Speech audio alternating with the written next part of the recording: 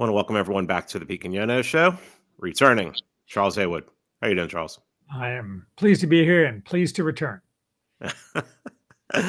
Tell everybody a little bit about yourself. Let's start off with the plugs, and so we can, not have to do that at the end. Once upon a time, I was born as a Gen Xer, the best generation in human history. And I'm slightly older on the Gen Xer side, but I'm not a spiritual boomer. I'm pleased to report. That probably really wasn't what you were asking. In real life, I write at theworthyhouse.com, and I also write on Twitter sometimes at theworthyhouse.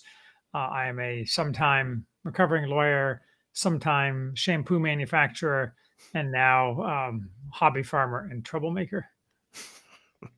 I listened to the latest one about the last 30 days of the Weimar Republic, and that's really interesting. I have to start going through that book and leafing through and seeing some of the reports.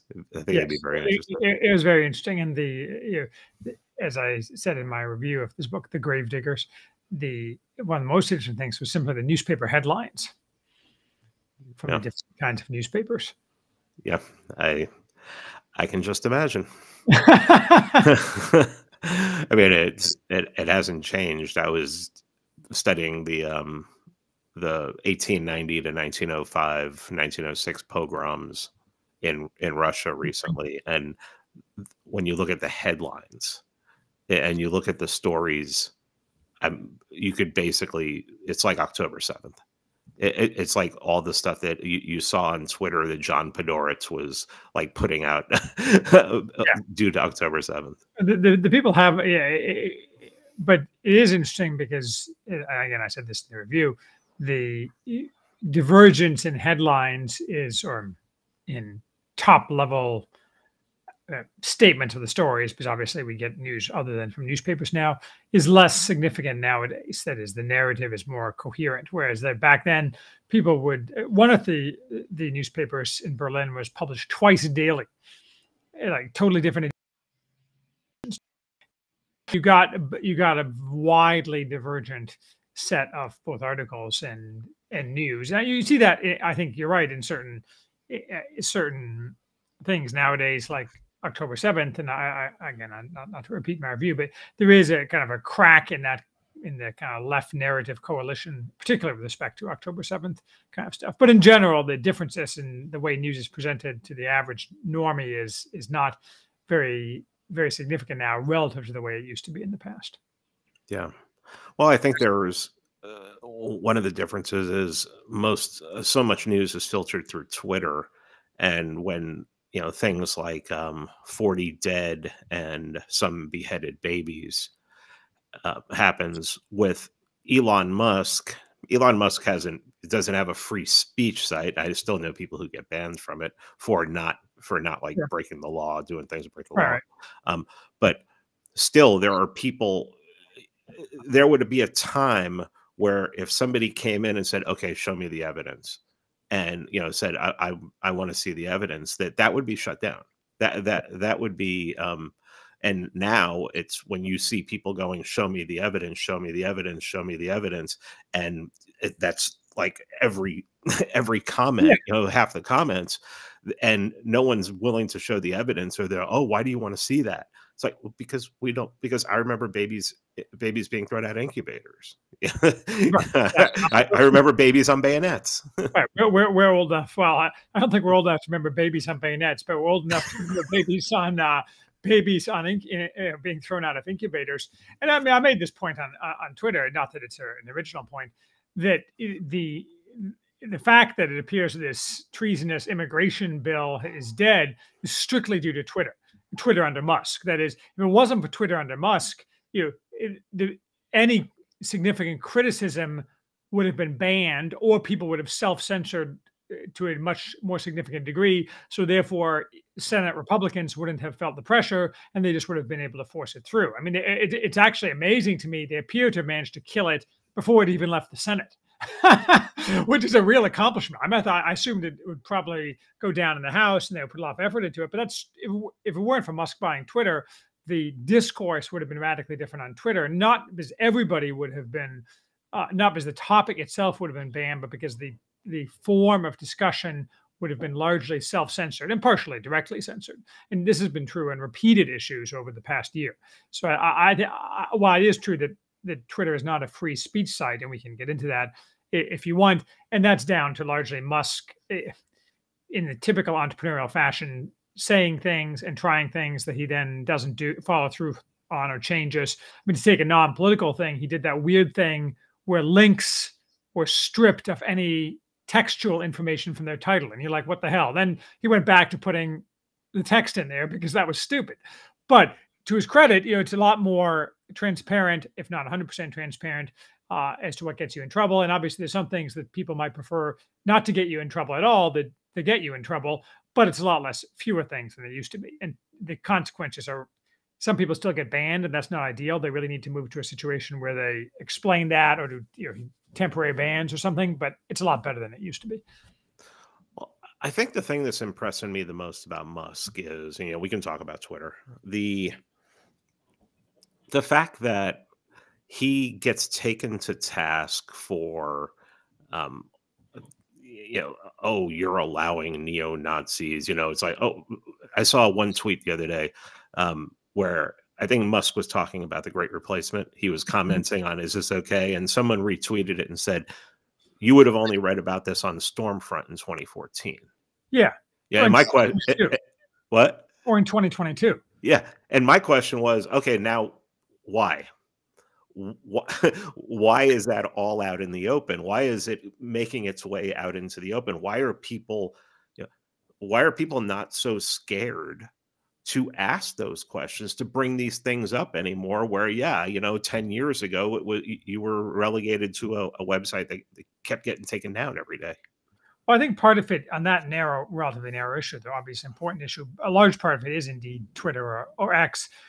A large part of it is, however, the fact that and these things, it's hard to tease out the different threads. A large part of it is that the problem, both in America and in the West in general, is much more prominent. Both the problem of just the simple problem of massive alien migrants, as well as the bad behavior that they get up to. I mean, Trump started this with they're not sending their best, and his completely accurate complaint, they're sending rapists and so on. And so those two things go together. And ultimately, and this is an overused phrase, but you get a little bit of a preference cascade. That is, you do it because other people do it and no one's stopping you, so more people do it. I don't know how to boil this down to a tweet, so I haven't pointed it out, but it's no doubt true that what was I gonna? I had this insightful thought and it completely slipped my mind. I think it's Alzheimer's, but it'll come back to me. Anyway, go ahead. Well, another thing that I noticed was he would get, oh, he has to go meet with the ADL. Oh, he has to go to Auschwitz. And everybody's like, oh, see, he's kissing the ring, he's kissing the wall, that kind of thing. But then as soon as he comes back, he'll do something that will be controversial. It's almost like he'll put out a tweet or he'll retweet something that pushes back against what just happened to him. It's almost, it's almost like he's sending a signal. Yeah. I interpret it more as Musk is a work in progress. But when you have that kind of FU money, and they stole $55 billion from him last week. That's a powerful incentive to F some people up, right? You and I, if 55 billion got stolen from us, we'd be pretty unhappy too. $5,000 got stolen from us, we'd be unhappy. And if you're that kind of guy and you're not used to people and you have a little touch of the tism, as my children say, and someone steals 55 billion from you, you may not, you may confine your public statements to talk about reincorporation, but what you're really thinking is the kind of stuff that gets you banned on your own site. So, we'll see where that goes, is my point. Yeah. Well, I guess one of the reasons why we decided to do this, to talk about this, was, you're constantly looking for friend or foe. You're trying to figure out who's a friend or who's a foe. If something that somebody's doing is actually advancing the cause of basically ending the hell that this regime is. Mhm. And I guess with you and I, we just went back. You said something about Rufo, you know, like basically being responsible for what happened at Harvard. That may be a little more Bill Ackman than Chris Rufo, but it's I look at somebody. My problem is I'm looking at somebody who champions the Civil Rights Act and uses the language of the regime, and I have a hard time believing that that person's on my side. Sure, they can do some things that could maybe open some people's eyes or things like that, or he could be useful to any counter elites that are coming in. But it's hard for me for I mean I've heard him say things that just absolutely were insulting. Mhm. They just insulted my intelligence, insulted my sense of human dignity, and so I guess I just have a hard. You're the one who's talking about no enemies on the right, and everything. And I look and I'm like, I don't see him over. I don't see him over there. Well, right. I mean, yeah, so I have no personal connection with Rufo. I mean, I did review his book, and I've spoken to him a couple of times and so on. We did a Twitter Spaces when one of the people I was in, and on the Twitter Spaces that he was running, and so on, several months back. And so, but my opinion about Rufo is actually to pretty much diametrically opposite, which is I would place Rufo squarely on the right. Now, I don't know which specific things you're saying about insulting your intelligence. So maybe if you gave me specific examples, but I read his Well, book. I mean, Oren had him on a few months ago, and Oren started talking about the Civil Rights Act and how we needed to get rid of it. And Rufo named like two people in the last like 40 years who were like on the far, far left, Mhm. and said, yeah, and these people on the far, far left, they wanted to get rid of the Civil Rights Act. So it seems to be a far left thing, trying to say that basically if you, yeah, That's a and of weird. course, and Oren, of course, Oren being Oren was just like I'm not going to sit here and listen to this, and immediately went back at him. But I mean, But like, think about it. Just step it back for a second. Like Rufo's obviously not a stupid guy. mm, So the fact that he comes up with things like that, it, I'm very skeptical generally of esoteric explanations. That is, person says X, but what he really means is Y, and he's signaling that through Z. Almost always those things are false. Not 100%, but even like a Machiavelli reading, things like that are largely not true in terms of esoteric readings, in my opinion. But I do think Rufo has an interesting, he has a unique position in this case, and reading his book it seems very esoteric. It's like reading a Michael Anton book. You can tell that he doesn't exactly think what he says, that what he thinks is probably more right wing than he's putting out, but because of various incentives and desires to accomplish certain goals, he doesn't do that. And so, while I didn't watch that particular Auron thing, I think my read of that, having also read the book, is it's more likely that Rufo doesn't understands that the Civil Rights Act is part of the problem and is a leftist derived thing, but he regards that as detrimental to his immediate project, which is whipping people up against these what we all know are actually simply natural extensions and manifestations of the civil rights regime, but can be cast as something that can be extended and cut off. Now, that may be false. I haven't asked Rufo about that. He hasn't said that, so I just made that up for what it's worth. But that strikes me as more likely, given the sum of the information we have, than that he's really just one of these characters who are, of course, ubiquitous, who like James Lindsay, and of course, James Lindsay is always saying mean things to me. I'll take Chris Rufo over James Lindsay. Right. So I mean, Lindsay just basically loves himself some 1995 Civil Rights Act. I think Rufo is much more intellectually honest, but I don't think he's 100% intellectually honest in terms of his public statements. But I made that up. It's not like he told me that behind closed doors or something. That's just my opinion. While we're doing this, let me throw another name out there. I don't know how closely you followed the debates, or if you've ever actually seen any interviews with Vivek Ramaswamy, but Mhm. what's your thoughts on him? Right. Well, I learned the other day it's Vivek. He apparently Vivek, yeah, says yeah, himself yeah. Vivek. Say it like cake. So, well, it's funny. He came to town meaning Indianapolis, year and a half ago. There's like a local group that brings speakers, and my wife was like, "Do you want to go to this?" I'm like, "Hell no! Looks boring. Who is that guy?" So never going to hear about him again.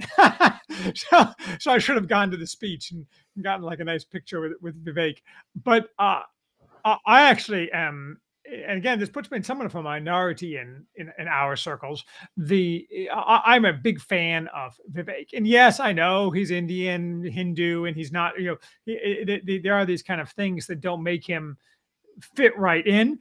But I think it's foolish to discount allies of the intellectual and, more importantly, the nimble character that he has in order to make some kind of statement about how, well, this isn't the kind of guy we want. And so back to your point you made earlier, like the Great Replacement, right, is entirely bizarre that to people like us that just a few years ago uttering the words "great replacement" was enough to get you thrown out. Vivek was really the one who made that thing in the past 6 months mainstream. Because he kept hammering it on X. It wasn't anything else. It wasn't Trump. It wasn't some particular news event. It was basically Vivek who brought that into the public consciousness. Musk took it up. Some other people took it up, and played into the current events with all the migrant invasion and so on. But the fact is that he needs to get a lot of credit for bringing these things into the mainstream. It's entirely bizarre to think that a Republican presidential candidate says half the things that Vivek did. And Vivek was the only person doing it. I mean, for decades, you and I were forced to do things like watch Bob Dole being made the Republican presidential nominee. And that's what we would have gotten this time if it weren't for Trump and Vivek. And if it weren't for Vivek, so far the Republican season would have been a bunch of stuff. This DeSantis, whatever, DeSantis had his brain temporarily colonized or something by consultants, and the whole season would have been nothing but Tim Scott and Nikki Haley saying the same things that Bob Dole said. It would have been like the gayest thing ever. And so Vivek was the one who made all the joy and fun that we've had over the past 6 months possible. Does that mean that it's going to make a permanent change? Not necessarily, but it's better than it could have been. Well, I was talking to the other day to my friend Matt Erickson. I think you're going to actually talk to him later this week. Yeah, I think he mentioned that. And he told me, he said, go listen to Vivek, because I just had this thing. I've had this thing. I'm like, I look at Britain, I look at London, I look at Scotland, I look at Ireland, and I'm like, are we getting pushed? Another POC is getting pushed upon us and everything like that. And he told me, my friend Matt said, he was on Sean Ryan's podcast five months ago. Go listen to it. And I listened to the first half hour of it, and I'm like, oh, he's interviewing Curtis Yarvin. He sounds like a neo-reactionary. He's talking about the managerial state. He's talking about how everything works. He's talking about that the only way to fix this is to destroy it. Yeah. And so as Matt was saying, when he gets up on a debate stage, he's throwing bombs, like Trump, like some insane boomer. But when you go and you really look and you see, okay, what does this guy really believe? Well, I mean, he sounds like a neo-reactionary, and that was shocking to me. That's kind of my feeling. I haven't heard that podcast, but I think that what we're seeing is these people who are making these statements are almost certainly more right wing than they let on. And you see that, and I think we touched on this before we started recording, that there's a lot of people in the tech space, for example, who that's probably true of as well. And you see this all the time, that people will change their mind, but they wait until it's the right moment. And so everything that helps prepare the ground for this is advantageous. So, I mean, almost without a doubt, unless they, kill him or something happens, Trump's going to get the nomination. Sure. I mean, yeah. what do you think about like a V? What would a VP choice look like to you that would signal that he's actually serious this time? Yeah, well, the problem is reading stuff from what Trump does is such an uncertain science because most of what Trump does is meaningless. It's basically chaos, and in particular, that's true for the selection of individuals because his judgment of character is so atrocious, and his advisors are even more atrocious. That what tends to come out, he occasionally hires some good people, but for the most part, it's always a disaster. And so he's almost. I think it's very high chance that he's going to pick someone who's terrible. What he should do is pick someone like Vivek or Tucker Carlson or something who is he will be able to take this message to the people who are receptive to it, which is the majority of Americans. I mean, by this message, I don't mean neo-reaction or talk about James Burnham and the managerial state. I mean a message of optimistic American hope for Americans once the regime is destroyed, which is fundamentally the message that, I mean, they focus less on that latter thing and more on those former thing, as they should. But the fact is that we all know that we don't get the former thing unless we first do the latter thing, which is destroy the regime. Trump will never destroy the regime simply because he lacks discipline. I mean, he may destroy the regime because the regime destroys itself in an attempt to destroy him. But Trump isn't going to actually clean the swamp. We all know this. But as we all know, actuarially, the chances are pretty good that the vice president that Trump picks will become president. And so what I hope is that he'll pick someone who would be good for that position. I think it's a very good chance that he'll pick someone completely atrocious. So no JD Vance or anybody like that. Well, I'd be all for JD Vance would also be fine by me. I mean, there's a relatively short list, but the short list that the consultant class comes up with is the short list that everybody knows is loathsome. You know, Nikki Haley, Tim Scott, Chris Christie. I mean, I know he's not going to pick Chris Christie, but people like that. It'd be hilarious. This that governor of North Dakota, Noam. No, yeah, Christie. I mean, she of course is permanently disqualified because she vetoed the anti-child mutilation bill, and so we all know that she's no better than Chris Christie. If he picks, but Trump you could easily see Trump picking someone like that. Yeah. Do you think that in the last 4 years, the Democrats and the regime have gotten weaker or gotten stronger? Much weaker. Why do you? What evidence do you point to? Well, certainly their figurehead, and technically regime includes the West as a whole, excluding Hungary. Now they've managed to capture, at least temporarily, Poland. Of course, the regime is headquartered in the United States. So the regime's figurehead is, and figureheads matter because figureheads are the basis through which you use top-level power. Obviously not the only avenue for power, but having a clown as a figurehead is actually extremely debilitating. And then when you surround that clown with more clowns, it really produces a very debilitating effect. It's not just that you're a laughingstock, it's that you're unable to actually execute anything. And you see this also in things like this immigration bill. The ability of these people to control the process is just much less than it used to be. I mean, part of that is X and so on, but the complete inability to execute on plans in any coherent way. Their inability to keep funneling money for the war in Ukraine. Their inability to the whole Texas border thing. Their kind of brain infarction when Abbott gave them the finger. Instead of doing one thing or the other thing, they did the only thing they could think of, which is ignore it. But that's still something that a couple of years ago would have been unthinkable for the regime to do, to simply ignore it and hope it goes away. It might have, in fact, been their best choice at the time, but it's something that would have been inconceivable.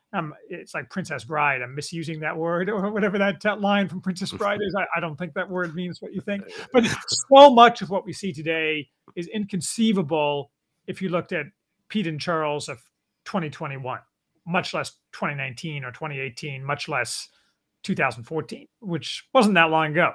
So I think that it's hard to see. The counter response might be, well, the regime is still in charge. Well, of course, I mean, the regime, this is my point about fragility, which I'm always making, which is fragility doesn't mean that you lack power. Fragility means that at a crisis, you're unable to keep it together. And right now, there's no actual crisis, but certainly the tea leaves suggest the regime is with the thought in mind of the regime becoming weaker, and that's what we need. Do you think that do you see it as a positive that, no matter what you think about the election in 2020, do you see it as a positive that Trump actually lost? That's actually a great question. All your questions are great, but it's yeah, probably. I mean, as Lenin said, he who says A must say B. So if I think that's right. I mean, what Beatles song was that? No, as Lenin said. Not John Lennon. Vladimir Lenin. Oh, okay, that guy. You are a spiritual boomer, Pete.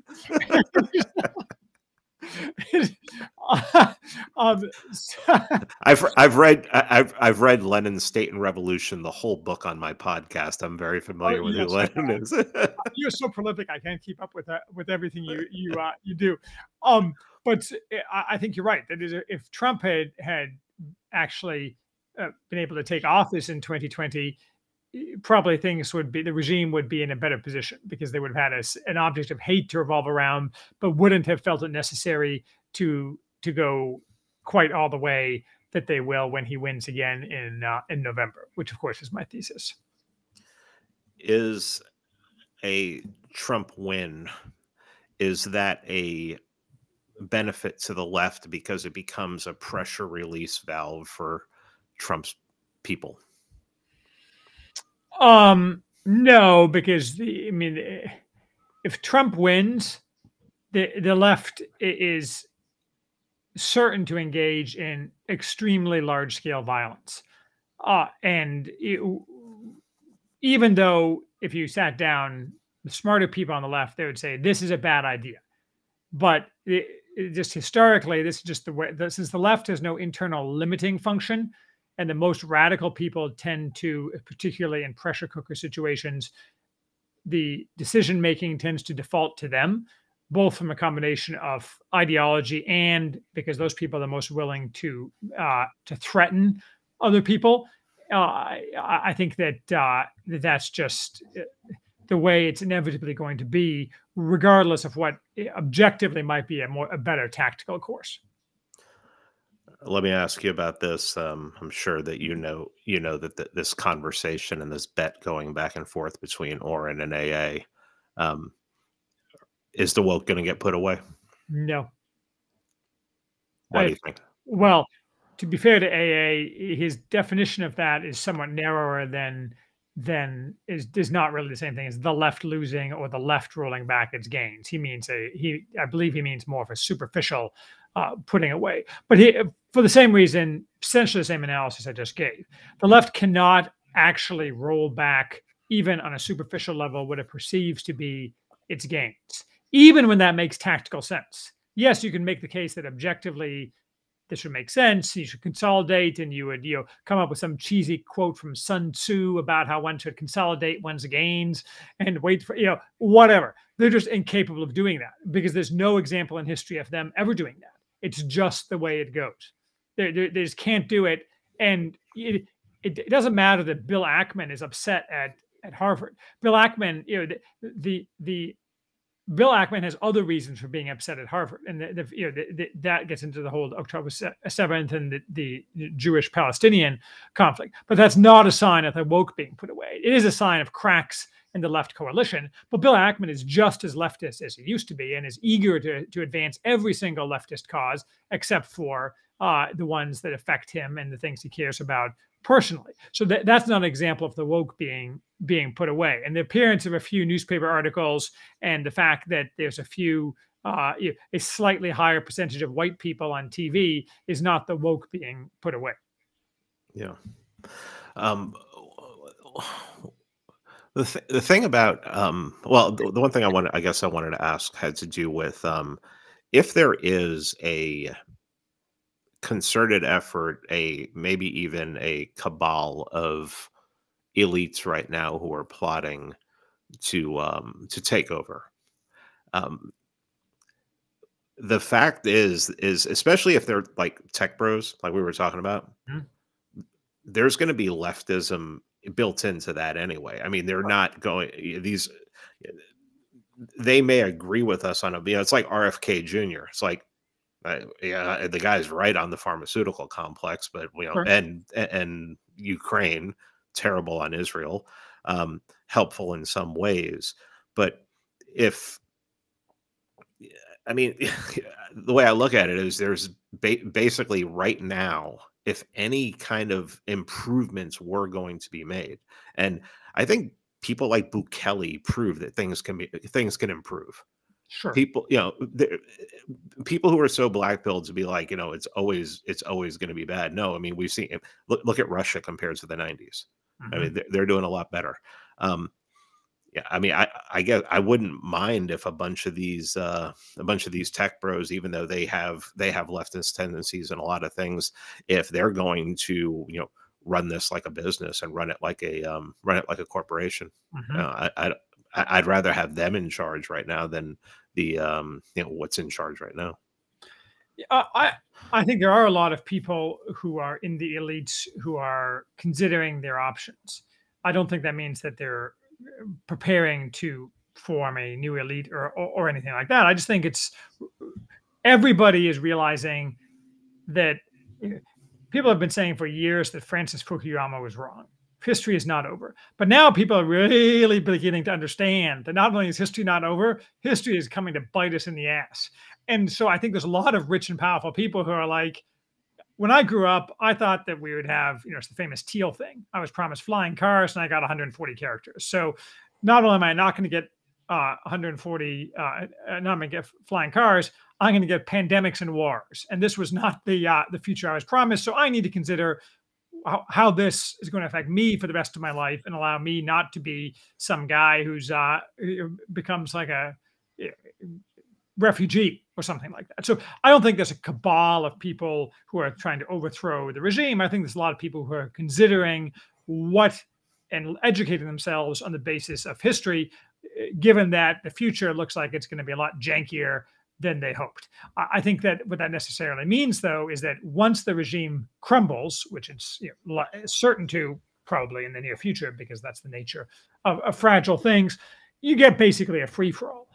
And yes, it's true that if you took like a group of current elites who reconsider their positions and come up with new positions and insert them as the new elite, you would get a lot of leftism because that's baked into their intellectual cake. I don't think it's safe to assume that on the other side of the regime crumbling, you would get the same thing because if you already dropped 40% of your leftism, you can also drop the other 60%, and you can look at like Bukele or whatever, and you can say, or you can get a preference cascade or a religious reawakening where it simply becomes all those old style theories, depending on how bad the crisis is that ends the regime, get thrown out because people are like, that stuff didn't work at all. So we need something totally new. We're going to go, it doesn't have to be neo-reaction. It could be any number of things. But the idea that leftism is going to continue on because leftism has been the basis for these people's worldview so far is probably not a safe one.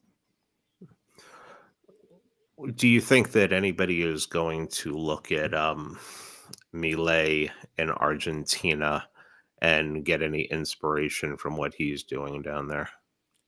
I haven't really been following it. I mean, he seems to be following through on some of his procedural things and employment and so on. I just don't know enough about politics on there to say whether that's actually being effectual, what the possible ways to push back are. I mean, he talks a big game, and that's amusing. I think Bukele is a much more interesting example because the things he had a very specific set of problems, and he was able to implement a very specific set of solutions. And Millet seems to be more. Again, I don't know much about it, but he seems to be heavily focused by the idea that I am a libertarian and these are the things that will make it better. Was Bukele, I think, came at it in the way that I would prefer to look at it, which is organic. That is, society in El Salvador sucks. How can it be fixed? Well, this is the way. And while it's also obvious, for example, from that flows from that these losers who allowed this to happen, their worldview sucks. So we're going to tear down all their statues and melt them into sewer covers. That doesn't flow from some underlying ideology. It flows from a realization that the people in charge or anti-reality and evil. And now we're going to look at the way we should really run this society rather than saying, how does this fit into the different books that I've studied in the past? That may be unfair to Milei, but you get that kind of flavor that he's over-intellectualizing it. Because what's needed is action, not intellectual action. Yeah, it definitely seems like Bukele was like, okay, what is the biggest problem I face and how do I solve it? And he wasn't coming at it ideologically. It's like Sam Francis wrote when he was reviewing James Burnham's Suicide of the West. He said that the ideology is conceived in a vacuum. Mm-hmm. And it never exists in reality, because once it gets introduced into reality, what it was conceived as, meets, it's like Mike Tyson. Everyone has a plan until they get punched in the mouth. And I think that's what's funny is Milei calls himself an anarcho-capitalist, and as somebody who used to call himself an anarcho-capitalist, I'm one of the things anarcho-capitalists frown upon is using state power. Mm-hmm. So he gets this bill passed through, and I don't know how he got passed because he didn't have the numbers, but he got a bill passed where he privatized a bunch of things, cut a bunch of regulations, did all this. And then people poured out into the streets to protest. And then he unleashed the cops on him. He unleashed the forces on him. And I'm thinking to myself, oh, that's exactly what I would do. I would be like Bukele. It's like, okay, you're going to jail, and I don't know, you may never get out again. But it's totally against his ideology. So it's funny for me to watch, because I've always said, once you can have all the ideology in the world, but once it gets introduced to reality, you're going to have to do things that are outside of the box. Yeah, absolutely. And I think Bukele seems not that much about him either. I think Bukele obviously faces other problems. I mean, for example, the traditional solution for all those people wouldn't be to jail them. It would be to take care of them permanently, and not taking care of them permanently is a huge risk, or at least if a significant fraction of the people who are the real ringleaders or troublemakers or anybody above the rank of private, effectually, you should take an alternate path for those people, because otherwise they're still sitting in your prisons. There's prison breaks, yada yada yada. And nothing like figuring out what to do ahead of time to solve yourself problems later. So we'll see. It's early days yet, but I think that kind of non-ideological approach is correct. And I always use my standard definition of ideology is Burnham's, which is basically, I forget the exact quote, but it's something to the effect of a set of thought which no outside fact can change the structure of the thought that's already been set up. So in other words, an outside thought is incorporated into the structure if it contradicts it, rather than changing the believer's mind. Yeah. Well, the whole thing with Bukele, and you were mentioning putting them in prison, even one person got off at Devil's Island eventually. But yeah, the fact is that he could be overthrown at any time. And if it's anything like the regime we have here, which it probably would be, it would probably be the same spirit of the regime we have here. They'll just release them all. Right. And they'll release. Yeah. I mean, they love, people forget how much they love chaos in other countries. I mean, Gaddafi has order in his country. Everything's fine. Oh, let's kill him. Oh, I mean, just basically overthrowing all these secular leaders all over the world and replacing them with religious monsters. And then, hey, why is everything so bad over there? No, why did you do that? Yeah. Well, it's certainly the desire in America, though, and there are some exceptions to this, but generally speaking, the problems that are created by the regime are concentrated in the areas most tightly controlled by the regime, which is really not a great structure. You need to have, if they had any sense, they would try to cause crime problems by spreading your MS-13 types outside of the cities. But for a variety of structural reasons, that's largely impossible in America. And the MS-13 people are using them as a stand-in for violent migrants. They want to live in the cities. They don't want to go out to the sticks, and they know perfectly well that if they go out to the sticks, they're going to get shot. And so that's one of the things that makes it different in America, makes it impossible. Same thing with the Floyd riots. I'm always talking about this, but the Floyd riots all took place only in places where the government was 100% controlled, police, prosecutors, etc., by the left wing. Didn't take place anywhere else. And there's really no way for the left to get away from that. Historically, in things like the Spanish Civil War, and I know you've talked a lot about these things, but you see the left using riots and street violence in cities, but historically, cities have typically had both a left and a right-wing presence. Now we only have cities with a left-wing presence. So it's kind of stupid. I mean, left-wing and fellow travelers, like Chicago, right? You have the whole city is dominated by left-wing people, and then you have left-wing enablers in all the suburbs who can't be heard to complain in the next go round when their houses are burned, because that's justice. But that's historically anomalous. Normally, you have a much larger segment of right-wing people in urban centers and right around. And nowadays, so it's interesting to wonder how that will play out in the next round of American violence. Well, that's an interesting conversation right there that I've seen people have is, I tell people, get the hell out of cities. Mm-hmm. I get out of cities. I'm as far out of a city as possible. And, as you could, not as, I mean, it could be a lot, I could be a lot further out, but, I'm sufficiently out. But a lot of people will argue that, well, the power centers are the cities. If everyone on the right abandons the cities, then the left controls the cities, and they seem to be making an argument for right-wing people either staying in or moving to the cities to try and take it back. What's your opinion on that? Well, I'd have to get an actual person rather than who can steel man the argument, but it seems stupid to me, honestly. I mean, I lived in Chicago for 13 years, all through the 90s and into the 2000s. I loved Chicago. I mean, it was different in Chicago, but the fact is that even then, right-wing people had no presence whatsoever, unless you define willing to vote for Bob Dole in 1996 as right-wing, which a few people. So they had no presence in the political structure. They had no presence in the elites. They had no presence anywhere, period. And if you were to the right of Bob Dole, even back then, you were persona non grata. And there may be some cities where there's variations on that, like Dallas, for example. So there's probably a few cities where that's not strictly speaking true. But all the urban hypercenters in America are exactly like that. And all of the smaller urban centers are largely like that, and getting more so over the past couple of years. So a right-wing person moving to the cities, I don't see what that could possibly accomplish for that person personally, or for the right-wing movement as a whole. I mean, as we all know, you have two choices. You move to the city, so you have a bunch of kids, your kids will all get transed or whatever, and unless you insulate them, and that was a waste of your time. I mean, I just don't see any benefit to moving to the cities. And you do see people who complain that the right wing needs to work on capturing the elites and so on, but that's kind of a Pollyanna project. It's just not really feasible in any meaningful way. Yeah, that doesn't really happen. That's something that has to happen organically and happen from.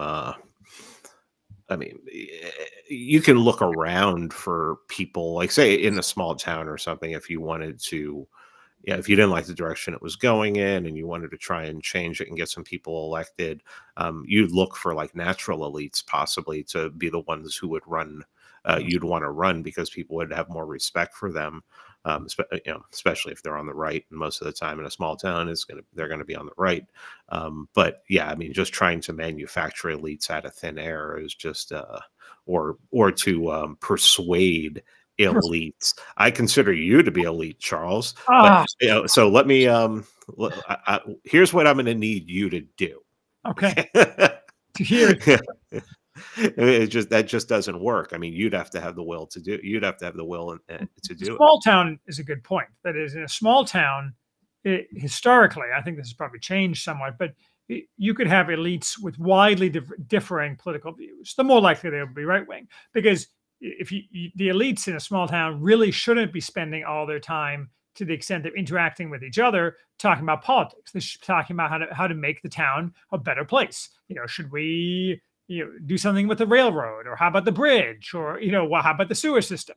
The people used to understand that life wasn't meant to be hugely politicized, and so therefore elites could differ. Now, admittedly, there was less ideological separation, simply just in America as a whole, between the wings of right and left wing. So maybe that's a bit of a looking back on history with the rose-colored glasses. But I do think that a small town, historically, it was easier for people not to have political divisions because politics wasn't the sum of all things. Right. Right. Yeah. It's when I talk to people around here, it's really culture more than politics, and Yeah. And we're not talking about political culture. We're talking about just the culture of how, has there been any crime lately? Is there things like that? I mean, I guess you can make that political if you want, but it's not specifically political. It's more like building, worrying about where the culture and where the cohesion of the unit is. Yeah. I know that we've talked before that you think that going towards the future that there's going to be violence, and that you'll eventually see things start breaking up. How decentralized does it get when you have like just like take Georgia for existence? I mean, once you get outside of Atlanta, basically you're in a predominantly red area. Everything's hyper red, everything's hyper religious. I mean, how does that work? Does it get so decentralized that Atlanta will just you'd almost have to break the state up? Atlanta would become an autonomous zone. Well, it's hard to say. The historical method of solution for this is migration, people exchange. But it's anomalous, as I say, that the cities are so adversarial to the non-city areas of the country. Obviously, the rural-urban divide has always been a thing for a variety of reasons, but that's a divide, and that divide has been very contentious at times, particularly when the rural people felt that they weren't getting enough to eat, or even like extremely contentious, like in 1930 Soviet Union, where they starved the rural people for a combination of need for bread and for ideological reasons.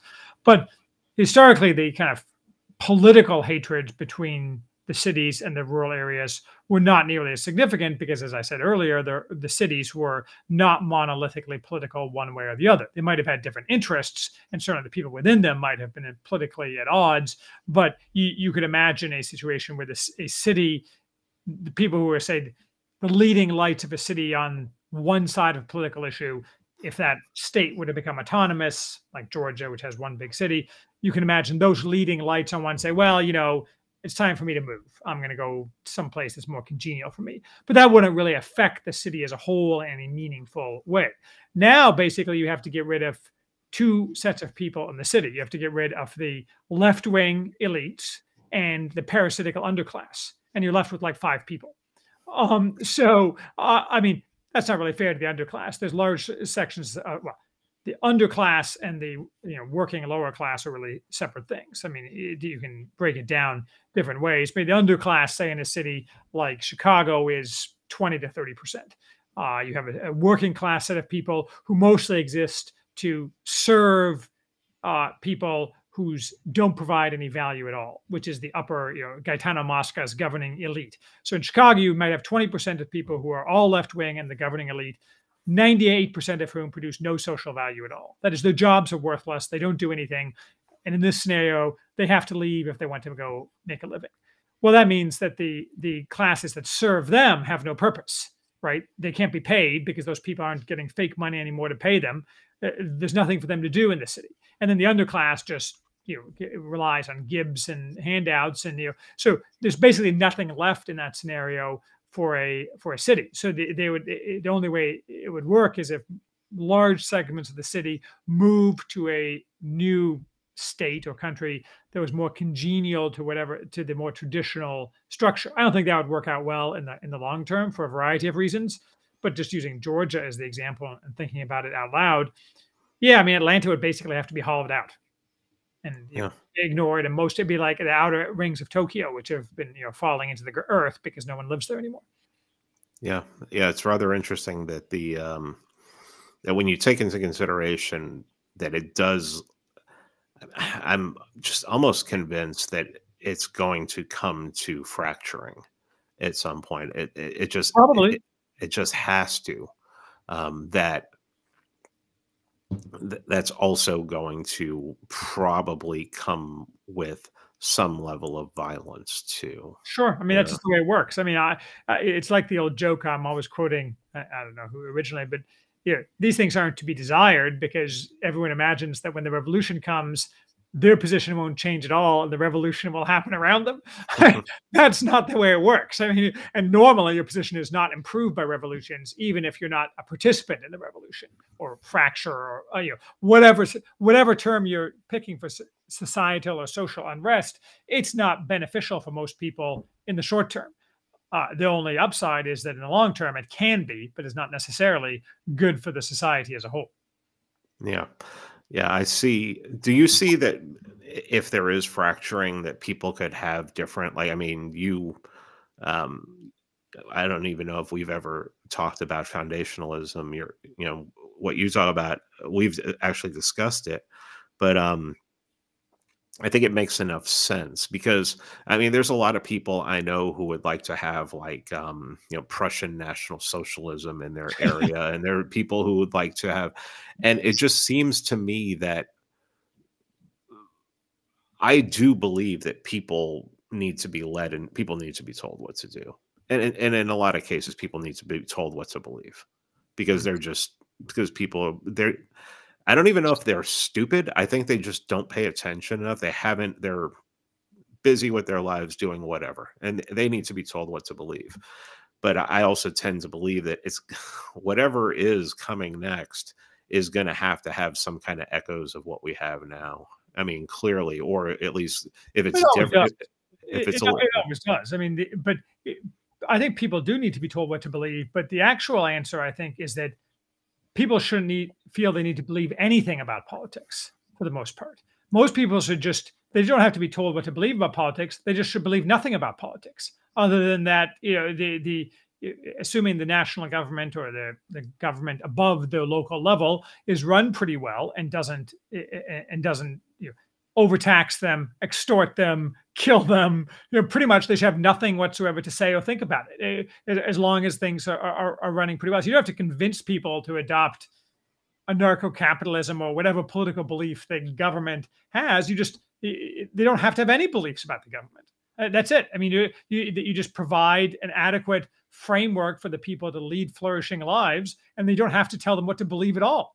I mean, they don't have to. They don't believe anything. I mean, they believe that whatever religion they believe. I mean, it used to be that every society was run this way. People didn't have opinions about politics or ideologies or whether Prussian National Socialism was good or bad, because where's Prussia? I mean, it's somewhere else that's not applicable to an American living in anywhere. I mean, yes, to an academic maybe, but to your average person shouldn't have any opinion at all about anarcho-capitalism or Prussian National Socialism or communism. It just is, unless they have some historical interest or academic interest, it just shouldn't matter to most people. Ideology should simply not be a component of most people's lives. is it as simple as, I mean, if you're going to have leaders and you're going to have people who rule over you, that for them just to not hate you? Yeah. Well, that's certainly better than we have now. But historically, the rulers who regarded as best cared deeply about the people, not about what the people thought. They didn't give a rat's ass what the people thought. What they thought, the classic example of this is Charlemagne, who regarded himself as responsible to God for the souls of every one of his subjects. A heavy burden, and that doesn't mean that Charlemagne was a nice guy, but he did his best, and this was traditional throughout most European monarchies, to have the society as a whole be well governed.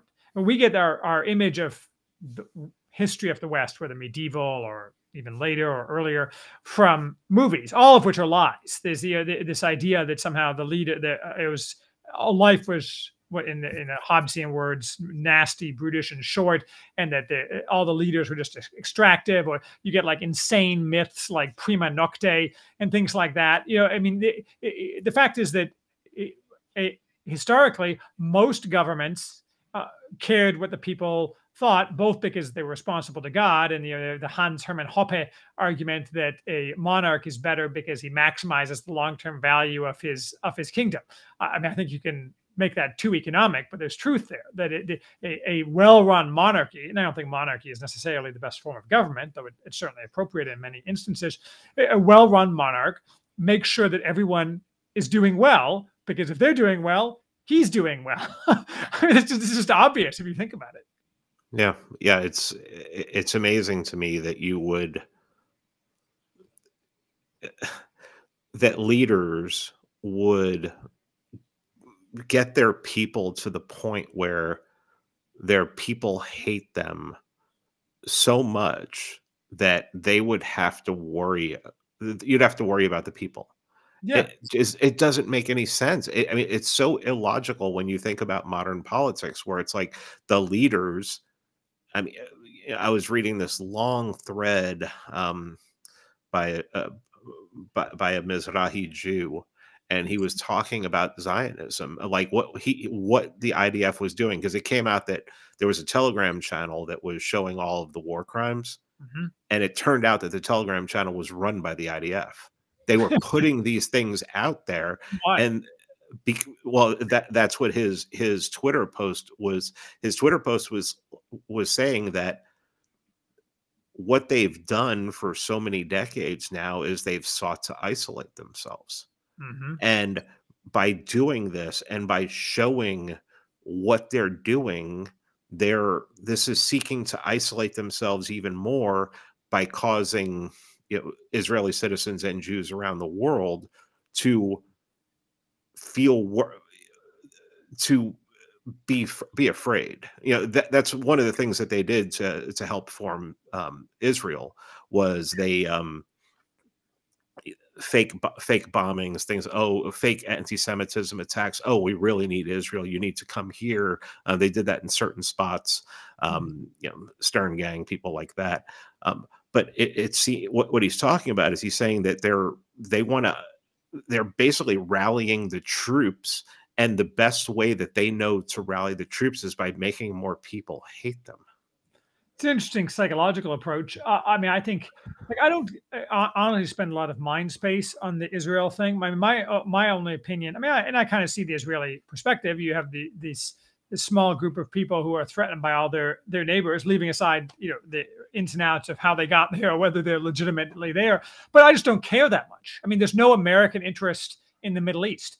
Basically, all America, we shouldn't give any money to anybody, and we shouldn't have any soldiers there at all. And the amount of brain space spent on it is excessive, and I understand why that is on a couple different levels. But most of the time, I just don't pay that much attention to it, because my principle is, just don't give anybody any more money. And of course, this immigration bill, which the laughably named National Security Act, I don't know what its official title is, national security meaning funneling, 3 times the money to Ukraine that's going to even Israel, which, I mean, that's even strange. I mean, given the normal historical political imperatives in America, you would think the ratio would be reversed, more money for Israel than for Ukraine. So I don't know what's going on there. But I mean, none of this stuff should be happening. I mean, it's very simple. The older I get, the more I think most political things can be made simple rather than complicated. All right, let's end like this. I know you read like 250 books a year, so recommend a book. Recommend a book. Oh my gosh. Well, you mentioned one I would recommend, which is I'm my apologies to Alex Kashuta, because I didn't steal this from her. I just yeah. The book that I would recommend is one that I've been reading, so it's a bit of a cheat. but or have read and need to review. Sean McMeekin he wrote Stalin's War, Yep. which is a kind of I hate the term revisionist because it implies that somehow the left-wing historians who are being schooled are the default, and the revision is somehow But so McMeekin is a somewhat revisionist historian. He wrote a good book on the Russian Revolution as well. But one of his earliest books, which he actually wrote when he was teaching in Istanbul, of all things. I don't know how he ended up teaching in Istanbul, but if you look at the fly cover, it shows a picture of a young Sean McMeekin in Istanbul. But it's July 1914, which is, again, a blow-by-blow account, kind of similar to the Gravediggers book, but much more detailed, of July 1914, which is the month after the assassination of Franz Ferdinand of Sarajevo, running up to the actual declaration of war in Europe in World War I. And it's fascinating because it tells a story that everybody kind of knows, but you take various lessons away from it. Among them, that there are an infinite number of crises, very grave crises, not infinite number, but several grave crises in the years running up to World War I, that this crisis could easily have been as well. That is something that ultimately petered out and led to nothing. And it didn't, obviously, for a variety of reasons.